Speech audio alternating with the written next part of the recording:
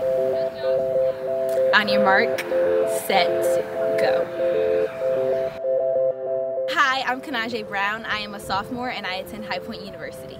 When I was younger, I always was like considered a tomboy, and I was always the one to play with guys and be rough. And like one day my dad was like, race me, and I was like, okay. And I raced him, and I was very close to beating him. I didn't beat him, but after that I would always want to race people constantly, and that just gave me a drive, and I was like, I need to be running. So I couldn't play football, so I was like, I need to run track. In high school I decided to run track, and it's probably one of the best decisions of my life.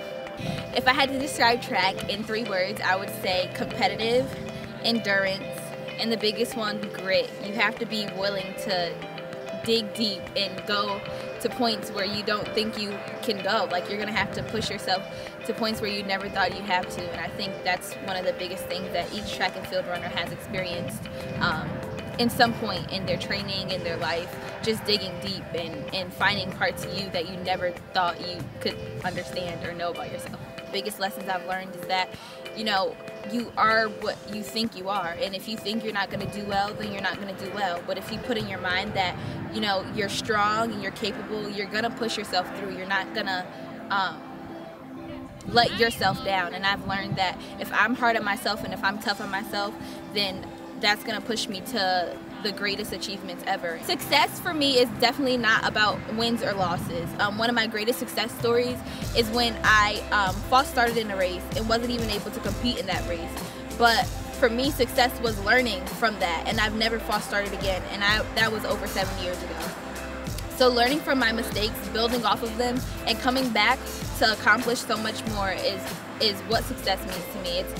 It's fighting what the naysayers say. It's rising above the influence and, you know, just beating the odds. That's what success means to me.